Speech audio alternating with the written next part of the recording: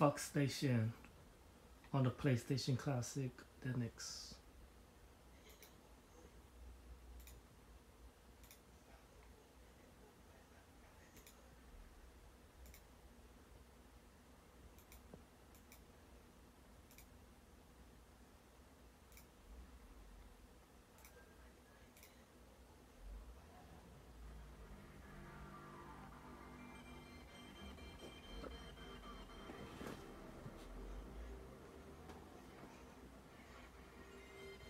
It's rendering through software, but it's still amazingly fast. I mean, considering it's not,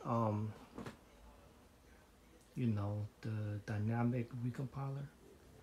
Well, I'm not really sure. There's two options in Duckstation for the hardware, and you know they have interpreter, dynamic recompiling, but this isn't using software.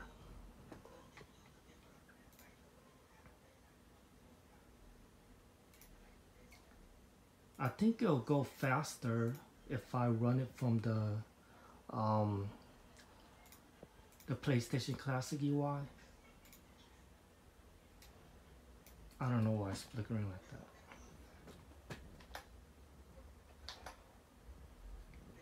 So, you know, because I'm running it on top of Linux, it's not as fast. But if I'm somehow able to compile it to run on the regular Autobleem or Project Eris, I am certain it might be full speed.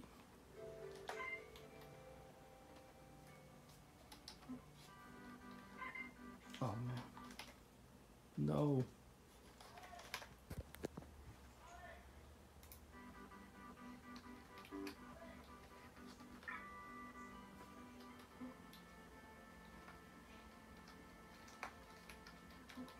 I should have set my buttons.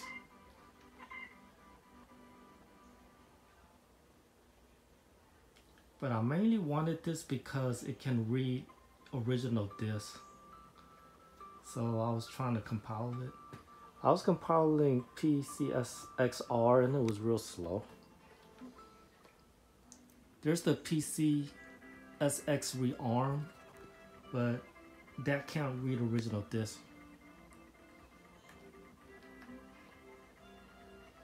I mean, this is like running on Beetle PSX, but it's real fast.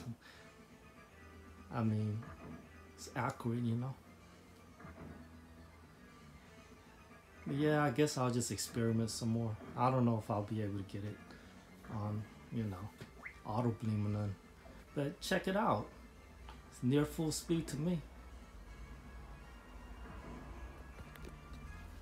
Of course, it depends on what type of game you're playing. How we go full screen? Control F, you know.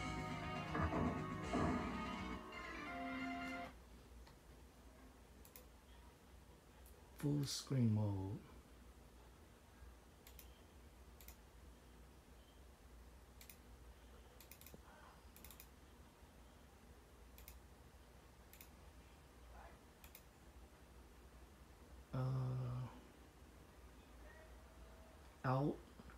Out return.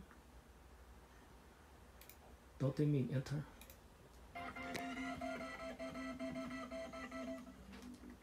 There we go.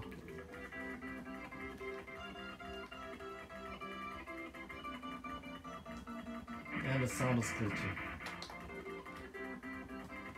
I think if I lower the rest like this, it'll be smoother.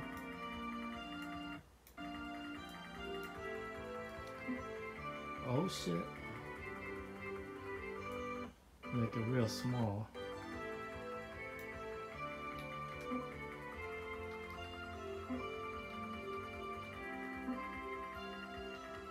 Now is Game Boy Advance resolution.